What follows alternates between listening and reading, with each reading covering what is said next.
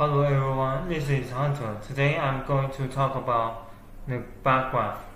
This object is used for showing changes in liquid level or HMI, and following I will introduce how to set it in PI Studio. This bar graph is in the meter list, and we can click it and then put it on screen.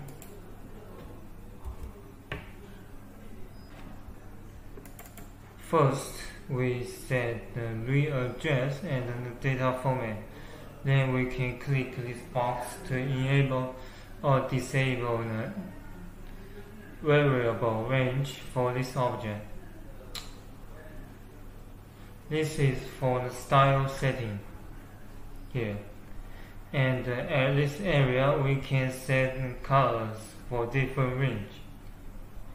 Same with meter, it can up to 4 blocks we separate. Notice that this range we also can set a variable.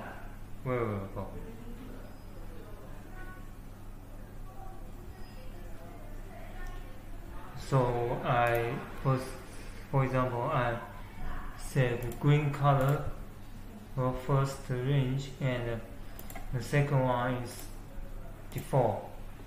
The third part I set to the red, and the options left are all about the style. So we skip it, click OK to finish it. So I copy two numeric inputs, third, and this is the first.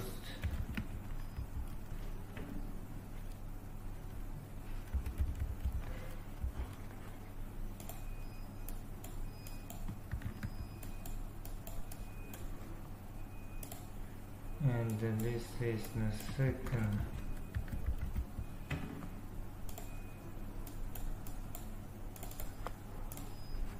So I change it to the 4. Then compile and run it. Run it as offline simulator. As we can see, because its low high limit is 0, so we cannot display the value if I set to the real address. So I set 100 to this high limit, and then I input the read address again, and we can see that this level is changed. So as we can see, it is in green color. So I change these two settings. For example, this is 50 and this is 75, and we can see because the 59 is between 50 and 75, so it's in the white color. So I up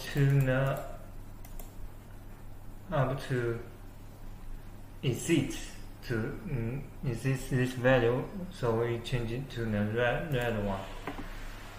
I lower than 50, so it's green color.